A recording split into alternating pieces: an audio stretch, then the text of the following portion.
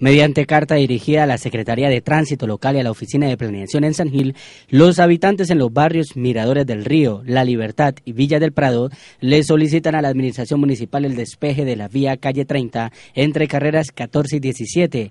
Según los habitantes en ese sector, es continuo el parqueo de tractocamiones y toda clase de vehículos, afectando la movilidad. El despeje de la vía de la calle 29, de muchos talleres de mecánica que están obstaculizando la vía y que impiden la movilidad.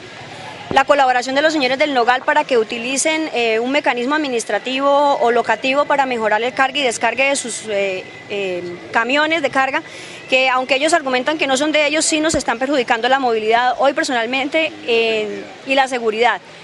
Dos camiones parqueados en el mismo sentido impidieron el paso, el paso por esa vía.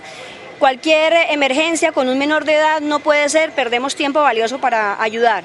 Y la otra es sobre la vía 17, que no poseemos andenes y los niños que estudian en el Colegio Colombianitos están siendo afectados por la seguridad. Con el colegio hemos estado trabajando también en esa parte para mejorar por el lado locativo del colegio. Ya han radicado varias cartas a las diferentes dependencias, pero sigue la problemática. Otros ciudadanos señalan que en esta vía particulares están utilizando el espacio público para fines económicos. Los talleres que están sobre la vía, sobre la calle 29, obstaculizan la vía de tal forma que no dejan espacio a la movilidad de las personas que transitamos por ese lado.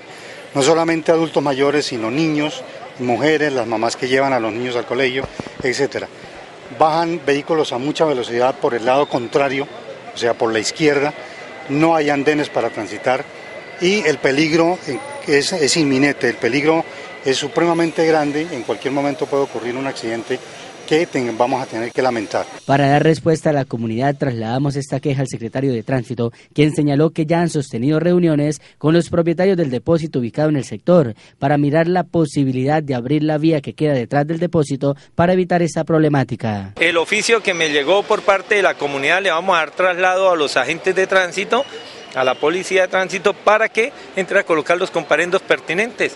Porque si no hay sitio para descargar, hay sitios muy cercanos como es en Pinchote, a la entrada hay un parqueadero grande que ellos pueden ir allá, esperar a que los llamen para descargar, pero no, ya están cogiendo demasiada confianza, incluso qué día nos tocó mandar a un agente de tránsito porque las mulas ya se cuadran sobre la doble vía en la carretera principal.